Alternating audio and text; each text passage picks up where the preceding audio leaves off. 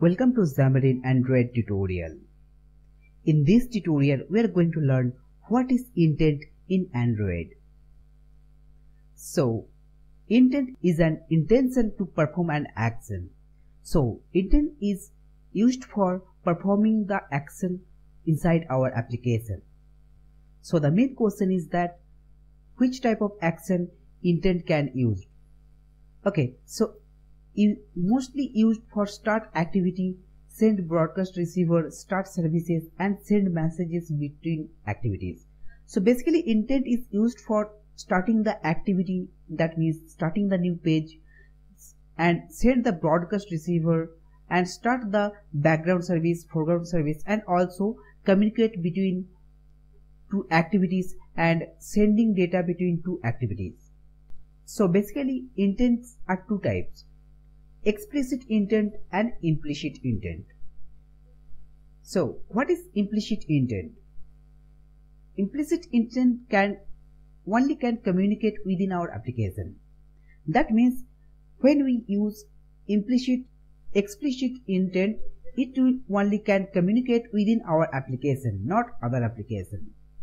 So example is that start activity, that means start a new page, send data between two activities, that means communicate and pass the parameter between multiple activities, and also start services, that means start background services, either foreground services and bind services. Okay, so we will discuss what is services, we will discuss it later.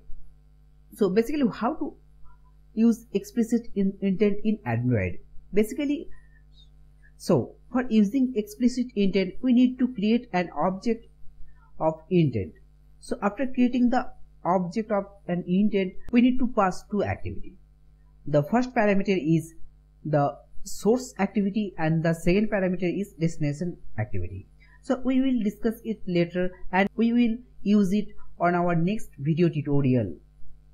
So after calling the start activity and passing the intent, it will start an activity. So it is the basic explicit intent example. Next, implicit intent. So what is implicit intent?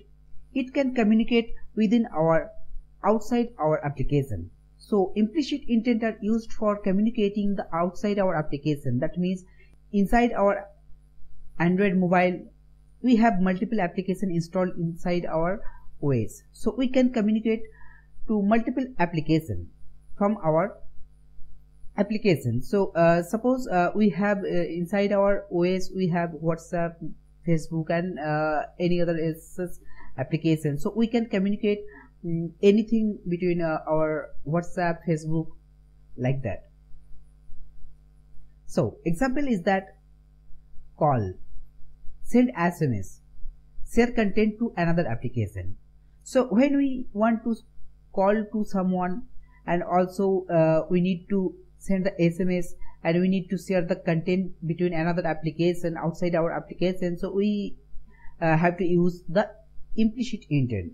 Example is that when we use implicit intent, we also create an object of our intent and we have to set the type of the intent and we have to set the packages. Suppose we want to share the text between WhatsApp, so we need to set the package name of the WhatsApp. After that we can use intent.putExtra, and using this putExtra method we just pass the type of the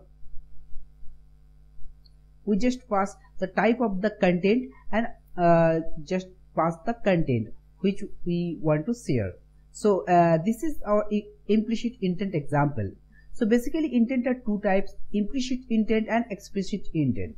Okay, so that's for today. Thank you for watching. Have a great day.